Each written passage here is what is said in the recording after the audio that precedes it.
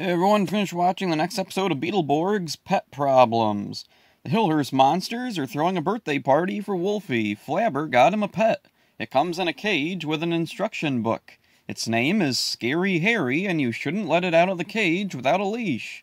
Wolfie, though, has already unlocked the cage. Scary Harry proceeds to run around and chase the monsters. It's a short, purplish-blue furry thing with no discernible features aside from its big, fang-filled mouth.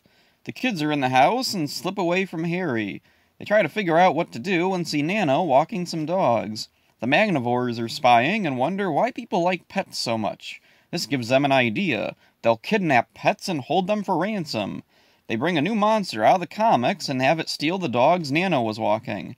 The kids come across the monster Mucant and try to take the dogs back. The Magnivores jump in to distract them. While the kids deal with the Magnivores, Mucant escapes. The kids track the bad guys down to a warehouse, but it's guarded by Mucant. Back at Hillhurst, Flabber lassos Scary Harry and teleports him away. He doesn't know where he's going to be teleported to.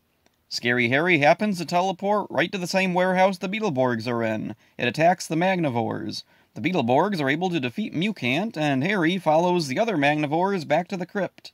It chases them around, but Vexor likes it. The kids thank Flabber for sending Harry to help them, but he responds that he didn't know where Harry would go.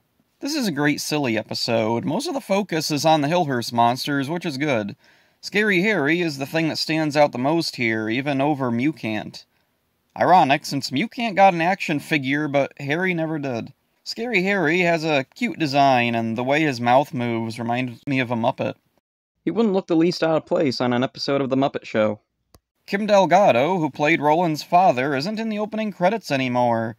I don't really know why he left the show. It's too bad. I really liked him. He had a cool voice and had some real talent for comedy. He never really got a super big part in the show ever, but he was a familiar face. As much as I like this one, there's not a whole lot to discuss, so that's it for this one. Hope you enjoyed it. See ya.